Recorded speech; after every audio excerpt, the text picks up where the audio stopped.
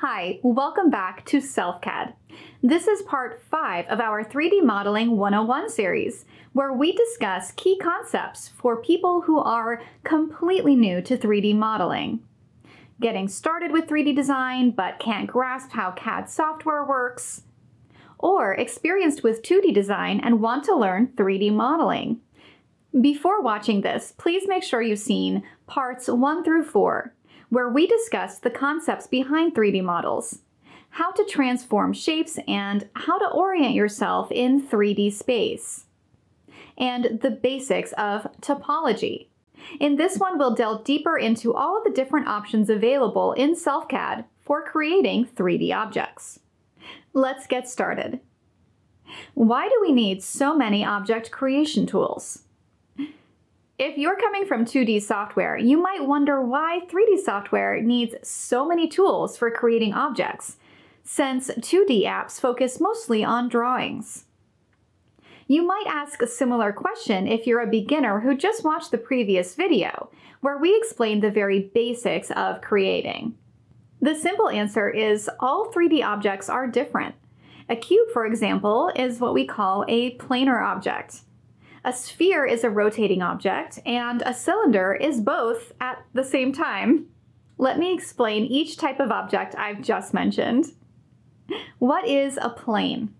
To remind you, a plane is a flat surface on which we work in a 3D space, and each of them has 2 axes. For example, the default floor grid is an XZ plane. The right-left are XY planes, while the front and back are YZ planes. The workspace is limited to these predefined planes that align with the 3D Cartesian coordinate system. But you can create an infinite number of planes in the workspace. The drawing tools, for example, allow you to rotate and offset predefined planes and add completely new planes on which to draw. They are an integral part of drawing in 3D, and we refer to them as drawing planes. What is a planar object? In the simplest terms, planar objects are 2D shapes with added thickness. A cube, for example, is a 2D rectangle with added thickness. And because it's symmetrical, you get the same outcome on all sides. However, non-symmetrical shapes may depend on how you create them. For example, if you look at this shape, from top to bottom, you will see it's a 2D drawing with added thickness because it's symmetrical in this direction. However, looking at it from the other sides, you will see that it cannot be flattened into a 2D drawing without losing details. And some shapes are non-symmetrical from all directions. Hence, you cannot create them by the drawing, filling, and adding thickness method that we demonstrated in part 2. This means that a planar object must also be symmetrical from at least one direction, but the inverse is not true. You can have symmetrical objects that are not planar, such as a sphere. Spherical objects. Objects such as a sphere are symmetrical, not planar, because there's no way to create them from a 2D surface by adding thickness to it. And objects like a torus are even more complex because of the hole inside them. When you look at these primitives and their customization options, you might get the impression that they were created by rotation, and you would be right.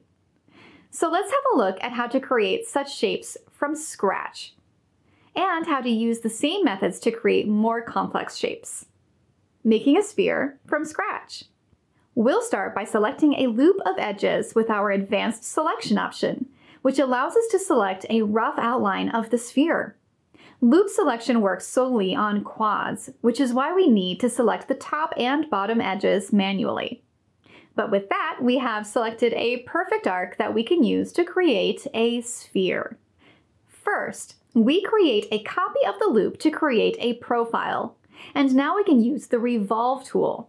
Now we just have to draw the edge around, which will revolve the profile, and we're done.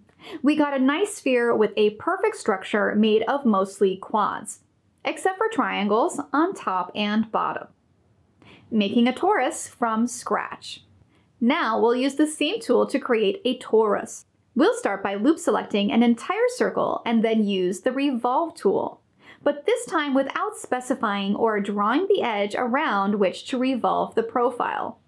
Instead, we'll use the gizmos to customize the size and shape of the torus, understanding the Revolve tool.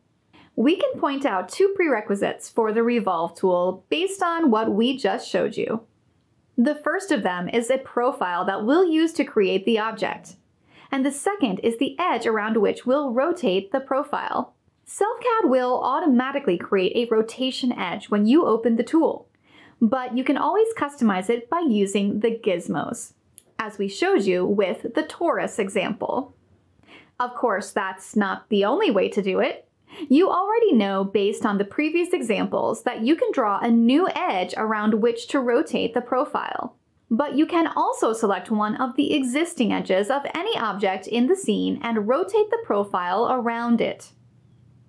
Those options are not just for convenience, however, as they have their designed use cases when working with different types of profiles. Let us go back to our sphere example. When you revolve a circle around its center, meaning without selecting any edge around which to rotate the profile, you might get a good-looking shape. But when you look into the object, you will notice it has duplicated faces inside, making the object non-manifold. That's why you should revolve just half of the profile when you want to create a closed shape, similar to how we revolved an arc instead of a circle to create a sphere.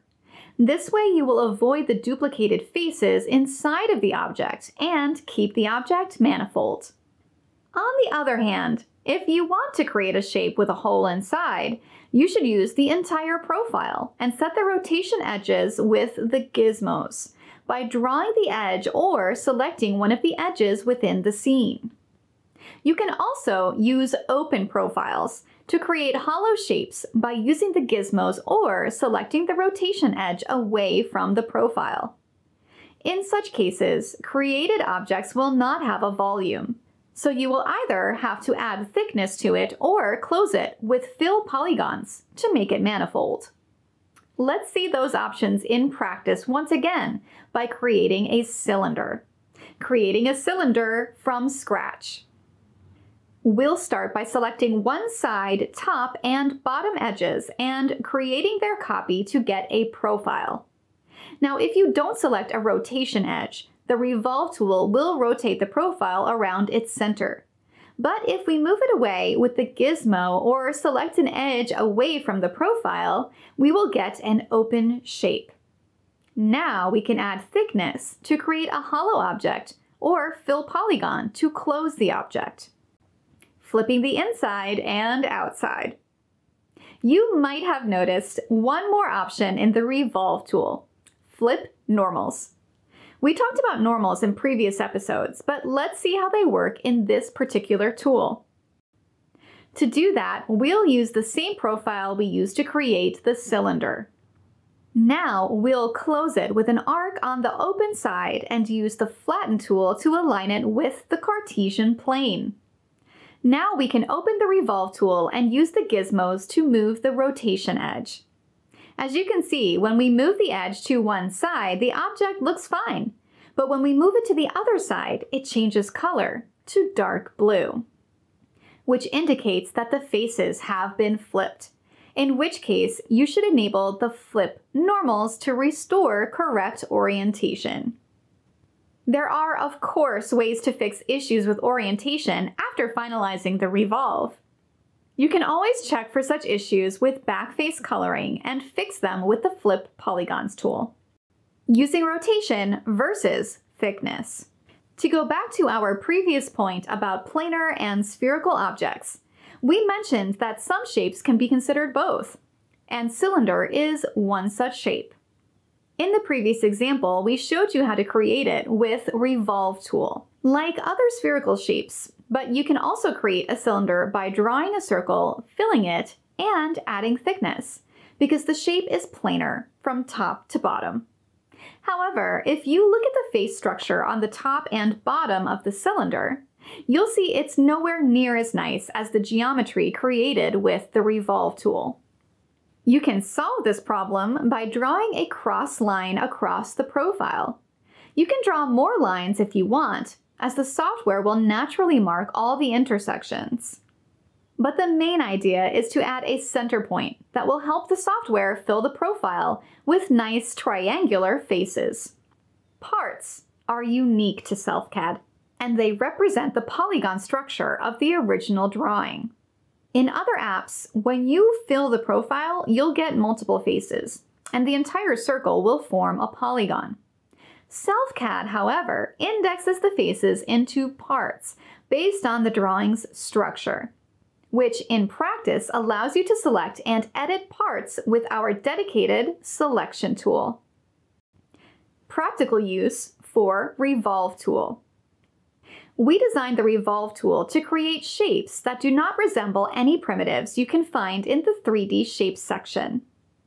And it's the easiest way to create any circular objects, so long as they're symmetrical.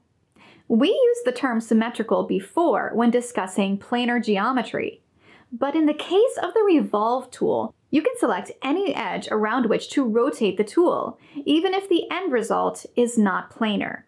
You can also edit the profile any way you want before using Revolve. Just try to avoid creating any intersections, as it will cause the object to be non-manifold.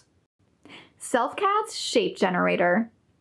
Another way to create complex objects is by using our Shape Generator tool, which, contrary to Revolve, does not require any profiles. Instead, it allows you to customize and layer multiple primitives on top of each other, as well as customize the transitions between the layers, allowing you to visualize objects from the ground up, making it an excellent choice for beginners that find working with sketches and Revolve a little too difficult.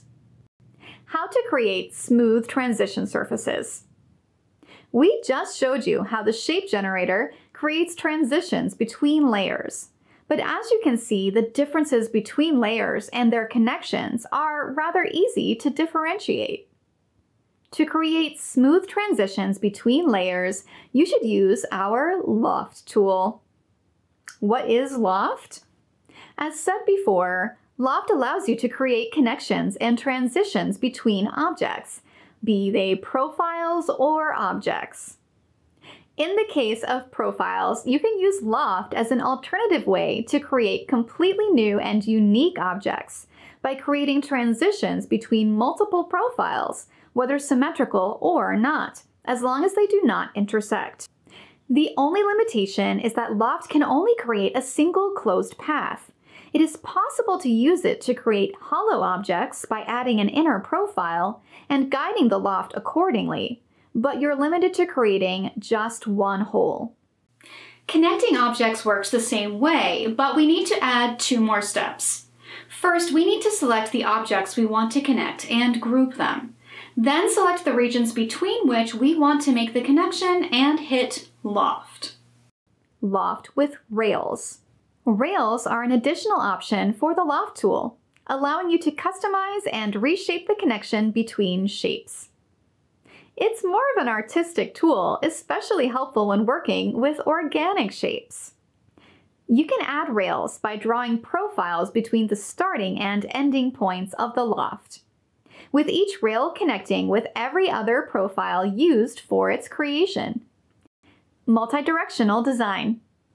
But what if using Loft with rails is not enough for your design, where the connection you want to make is too complex? The answer is the Boolean Intersections tool. Boolean intersections, or stitch and scoop as we call them in SelfCAD, are not limited to working with closed paths like Loft, as they work based on the volume of the objects. So you can use them with any watertight meshes. For example, you could sketch a few pieces, convert them to meshes, and use Boolean tools to keep the intersected parts of the objects you want to use for your design, or combine multiple 3D objects into one and use it instead. And that's it for this video.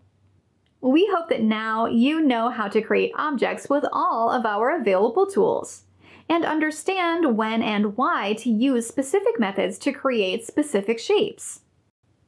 In the following videos, we'll teach you how to deform and modify shapes by editing meshes, and how to fix broken objects. Stay tuned.